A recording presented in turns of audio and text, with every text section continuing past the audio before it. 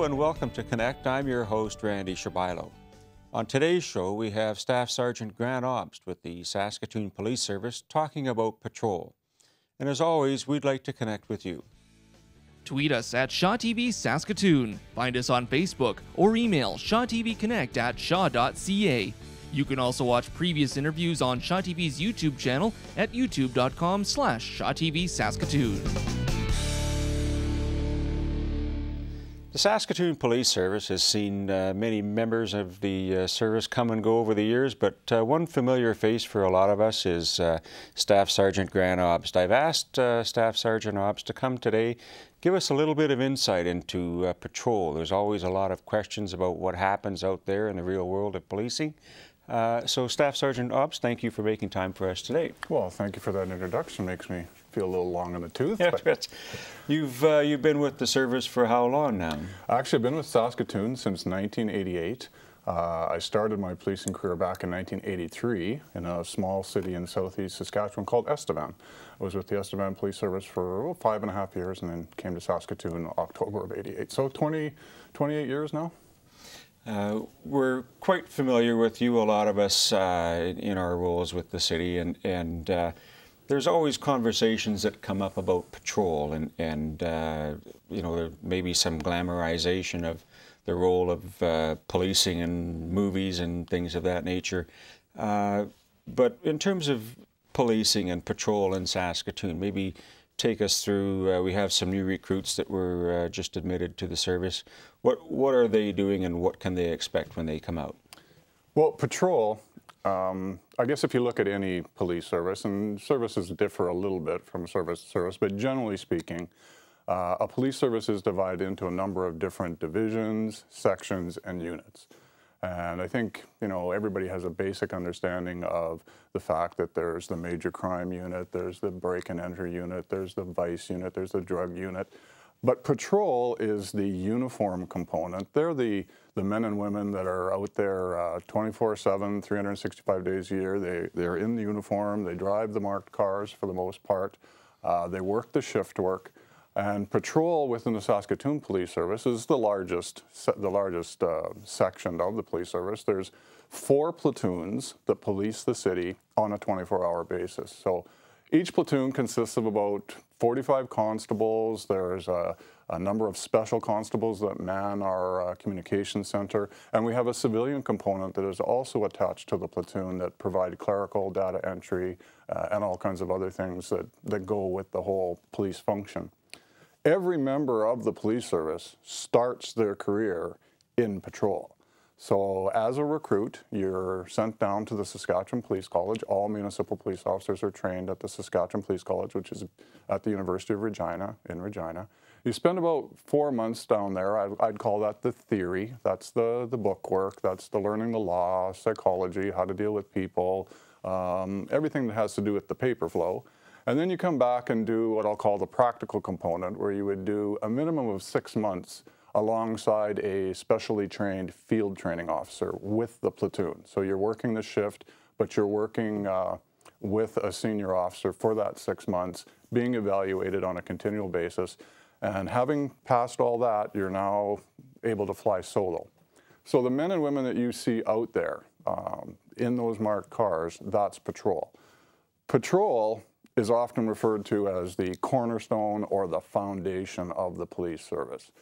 Your time in patrol as a police officer is going to provide you with that experience in, first of all, call response. That is the primary function of patrol, is that when someone calls the police, patrols who comes, whether it's day or night. That's the uniform member that's coming. So your call response, your basic investigation techniques, you're learning to figure out what's important as far as evidence, what needs to be preserved, that kind of thing, how to deal with people, emergencies, taking control, being a leader, all those kinds of skills, all that knowledge is cultivated, garnered while you're in patrol. And every police officer can probably bank on doing 5 to 7 years in patrol before they go into any other section of the police service.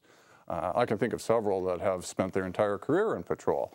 I've spent the bulk of my career in patrol. I'm lucky to be back there again. I've been back for 5 years after about a 12 or 13-year hiatus. But generally, people will, everyone starts in patrol, then they'll go off to the different sections, the detective and investigative sections. They'll do time there, and often many come back, maybe as a constable, maybe as a supervisor.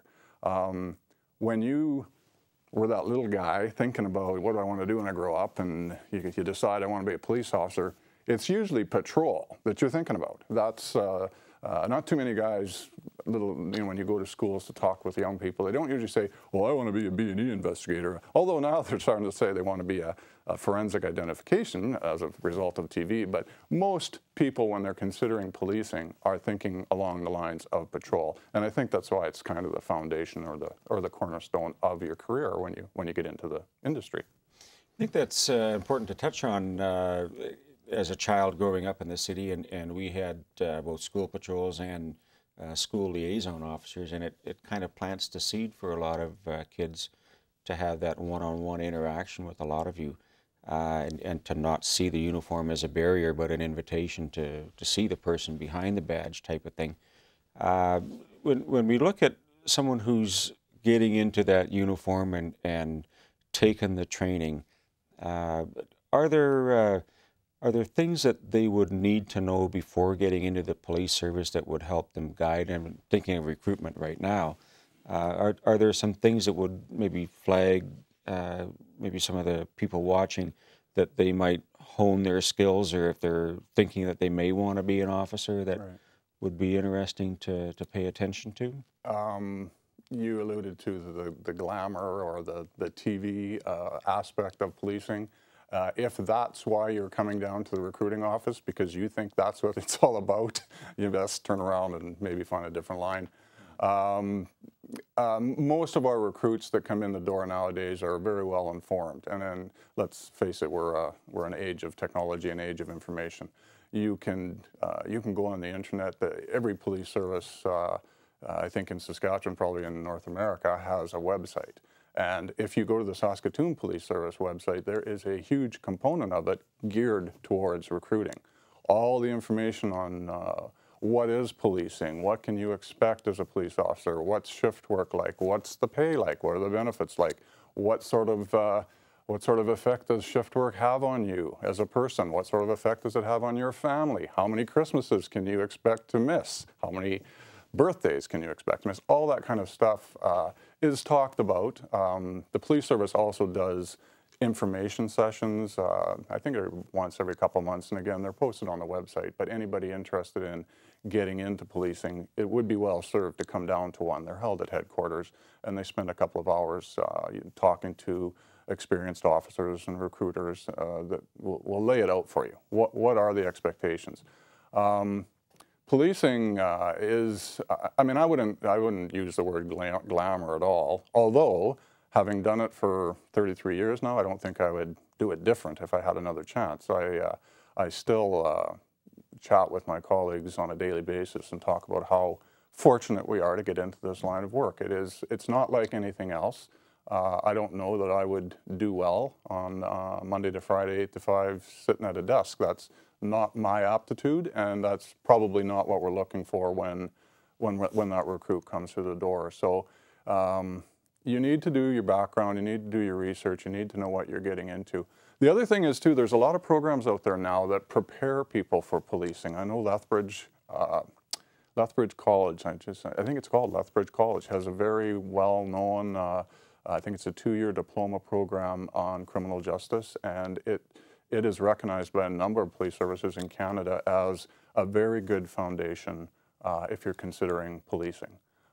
You would still have to go to the Saskatchewan Police College if you were hired in Saskatchewan, but you would be looked very favorably upon if you were to come in with that 2-year diploma. So kids that are thinking about it, that's something to look at.